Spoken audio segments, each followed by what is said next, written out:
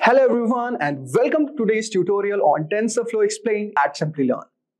Do you know, friends, that the latest insights from LinkedIn reveal a booming job market in the United States, with machine learning engineers leading the pack as the fastest growing role, showcasing an impressive 344% increase in job postings since 2015. This trend underscores a surging demand for machine learning expertise across various sectors. Complementing these findings, the World Economic Forum's Future of Job reports projects a dynamic global job market with a churn rate of 23% by 2027. And it's expected that 69 million new jobs will be created while 83 million may be phased out. So keeping in this mind, today we are going to learn about TensorFlow. So you'll be wondering, what exactly is TensorFlow? Actually, TensorFlow is an open source deep learning framework developed by Google Brain's team.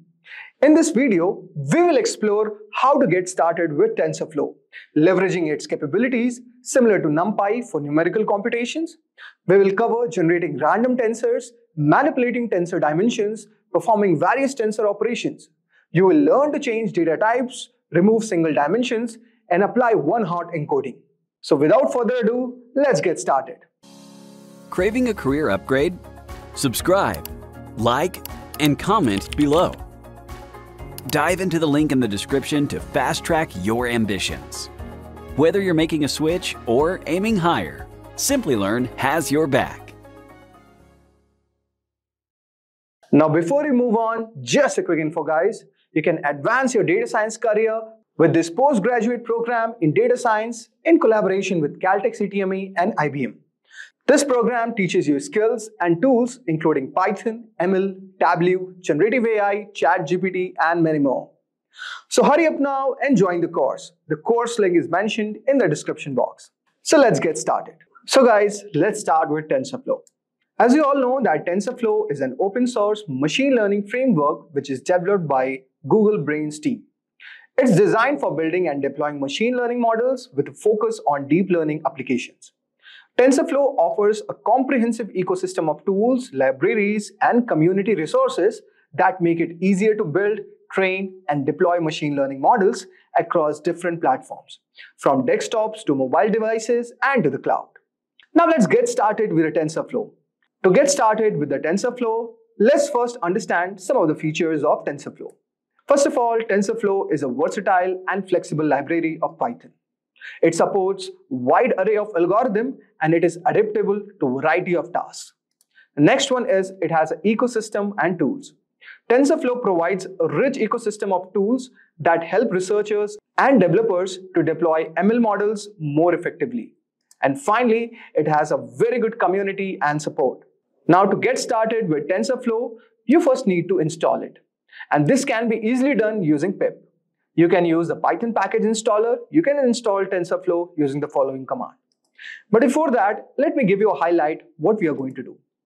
So guys, we are going to install TensorFlow. Then we will move with TensorFlow with NumPy. And then we are going to generate the random tensors. Let us try to complete this task. So for the same, we are going to use Google Colab. So guys, as you can see all over here, that we have opened the Google Colab. So this is a cloud-based IDE and it's a very wonderful IDE. I will also recommend you to use the same. Now let's get started. So first, what we are going to do, we are going to install the TensorFlow. So our first task is installing TensorFlow.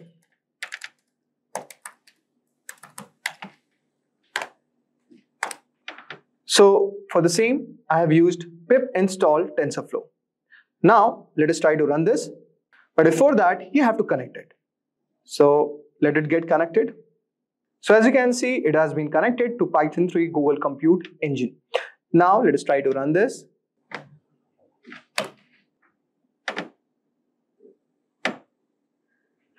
So guys, as you can see all over here, that our TensorFlow is installed and we are installing it using the pip. Now let us move to the next part. The next step is importing TensorFlow as TF. So let us run this. Okay, now we have imported the TensorFlow. Let us move to the next step. Now in the next step, we are going to check the version of TensorFlow. So for the same, I am printing tf.version. Now let us try to run this. So you can see our version of TensorFlow is 2.15.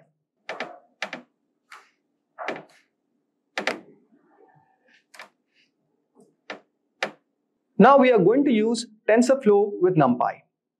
TensorFlow can be used similarly to NumPy for numerical computations. In fact, many TensorFlow operations mirror those found in NumPy, making it easy for those familiar with NumPy to transition to TensorFlow.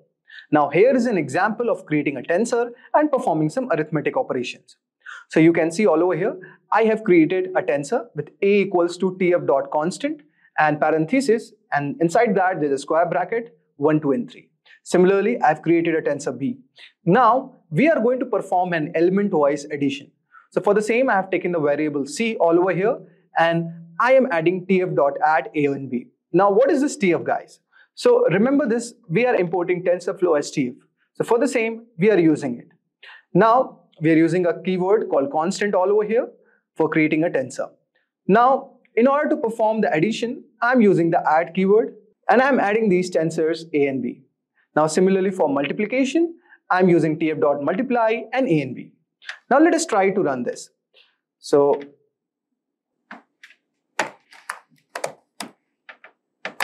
now guys, as you can see all over here, that when I'm adding it, it is printing tf.tensor579 and it's telling its shape is 3 and it is of data type integer. Now similarly, if I want to check for d, so you can see all over here, it is going to print 4, 10 and 80 with of shape 3 and data type as integer of 32 bits. So we have completed this part. Now let us move to the next part.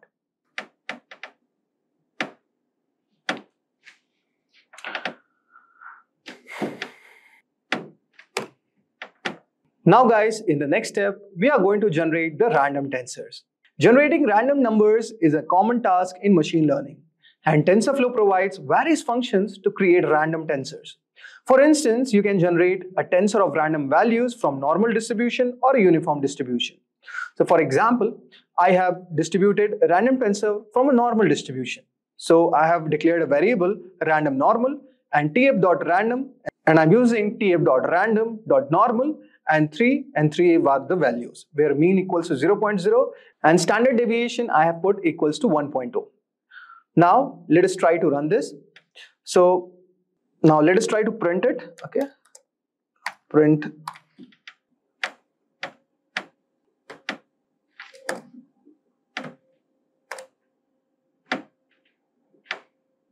So you can see all over here, the tensor we are generating from the normal distribution is something like this. And similarly, if I want to generate a random tensor for a uniform distribution, okay, with minimum value equals to 0 and maximum value equals to 10. Okay, so these are the parameters that you have to remember. For normal distribution, it's mean and standard deviation. And for uniform distribution, you have minimum value and the maximum value. Let's copy this.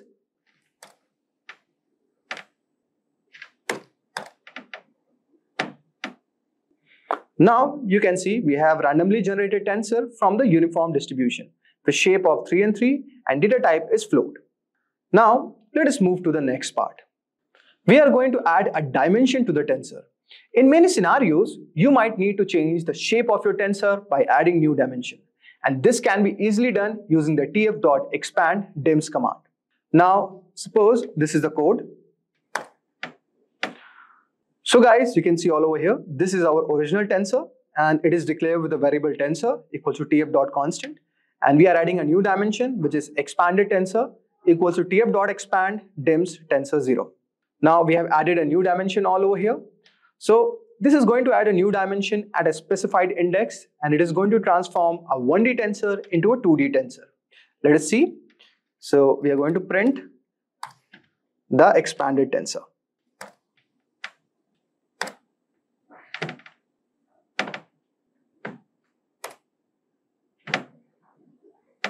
So you can see guys, I have printed the expanded tensor all over here. Now let us move to the next part, that is tensor operation. TensorFlow provides a wide range of tensor operations such as reshaping, slicing and mathematical operations. So here are a few examples.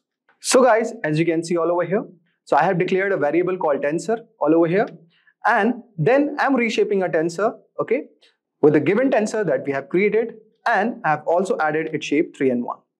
Now we are slicing the tensor, so tf.slice tensor indexing 0 to 2. And we are also doing the mathematical operation all over here, which is a sum tensor, and we are reducing the sum to tensor. Now let us try to run this code and see what is our output. So you can see all over here that this is our original tensor with the shape 3, and reshaped tensor is something like this. So it has a shape of 3 and 1, okay. Now the sliced tensor, you can see all over here that it is 1 and 2 and with the shape of 2. And sum of the tensor is 6, with shape is null. Now let us move to the next part. That is changing the data type of a tensor. You can change the data type of a tensor using tf.cast. This is useful when you need to ensure that tensors have the correct type for certain operations. So let us try to do this. So you can see all over here, guys, that I'm creating a tensor of integers, okay. Then I'm changing its data type to float. So I'm using the word called cast, okay. Now if I try to run this, okay, so print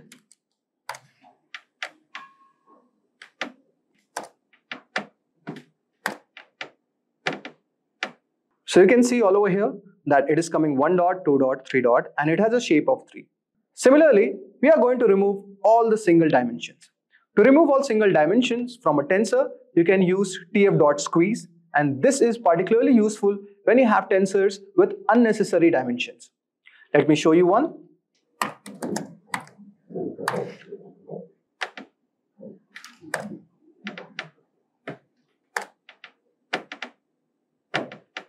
So guys, as you can see all over here that I have created a tensor with a single dimension, okay. Now I'm removing all the single dimensions all over here. Now this is a squeeze tensor. So you can see now we have 1, 2 and 3, and we have shape 3 and null. So this is how we have removed all the single dimensions. Now moving ahead, we are going to move on one-hot encoding. Now guys, you will be wondering, what is one-hot encoding? Basically, one-hot encoding is a technique that is used to convert categorical values into binary vector representation. TensorFlow provides tf1.hot to perform this encoding.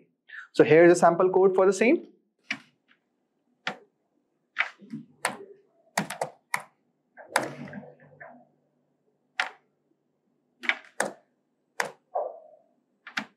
Now you can see all over here that we have performed the one-hot encoding into the categories.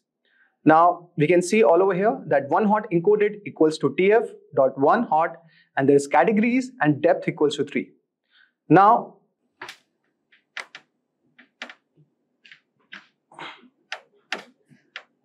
and this basically has completed our objective of performing the one-hot encoding on the categories.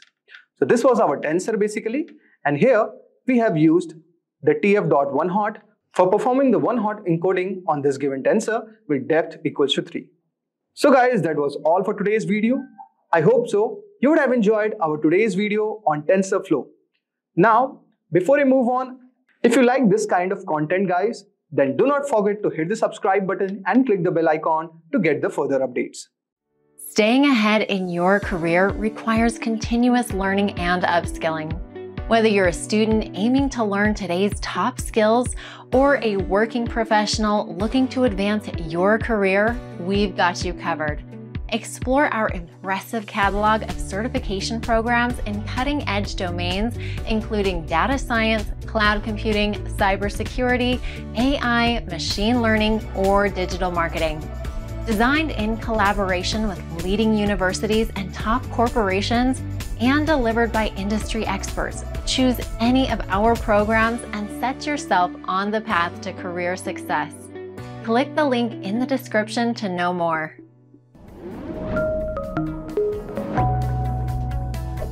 Hi there, if you like this video, subscribe to the Simplilearn YouTube channel and click here to watch similar videos. To nerd up and get certified, click here.